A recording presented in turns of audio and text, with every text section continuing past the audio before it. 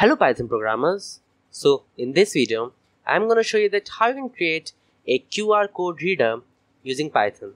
So to create this video, I searched a lot for this problem that how you can create a QR code reader, and the majority of the solution that I came through were using a image recognition system, that is OpenCV. Now my computer is having some problems, so I wasn't able to install OpenCV and work on it. So I searched more and more, and I came across the solution I was looking for, that is to use a pre-built Python package.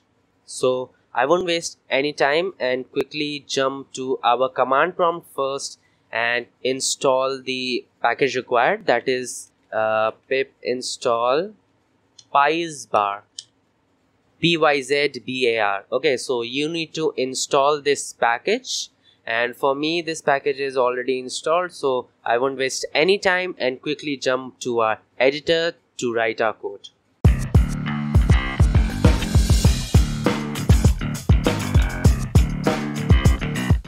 Okay, so now we are into our editor. Now to read a QR code, you must first have a QR code. So if you want to create the customized QR code that will have the data that you provide, then I'll provide the link in the I button as well as in the description to the video that will help you to create a QR code with the data that you want to feed in. Okay, so we'll jump to this video, and so first let's import the package that we required, that is pyzbar, pyzbar. So from pyzbar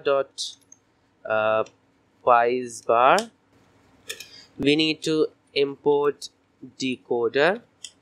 Okay, now we also need pil. So if you don't have that package already installed, go to the command prompt and just write pip install pil. Okay, so I missed that, so you also need pil.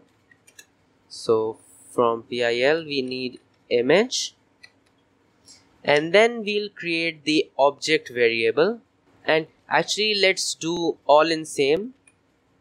So decoder from image and dot open, and then we'll provide the file name here if the file is present in the same folder where you are writing your Python program, and if it is situated in any other folder, then you have to provide the path here. Okay, so I'm having that in the same folder. So 1.png, I guess this is what the name of my file is. Yes, 1.png. okay, so 1.png, and then I want to print the data that is present inside that 1.png QR code. So from D0, the data present is in the form of a list. So data.decode. So we want the data that is decoded from our QR code, and let's save this. And let me run this, and we are having some error. So there is some syntax error because this should be from